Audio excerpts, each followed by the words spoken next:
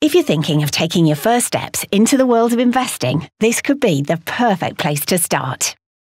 If you're thinking about investing in F&C Investment Trust, there are two straightforward ways to start. For many people, regular monthly investments are the easiest way to build up an investment pot.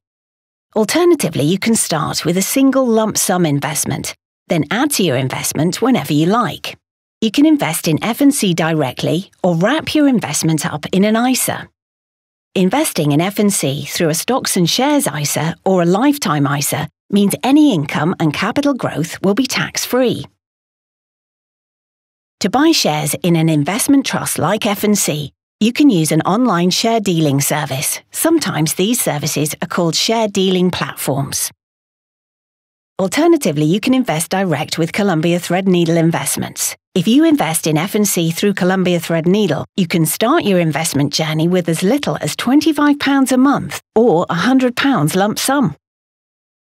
Remember that the value of your investments and any income from them can go down as well as up, and you might not get back the original amount invested. To learn more about investing, watch our video guide series and explore our website at fnc.com.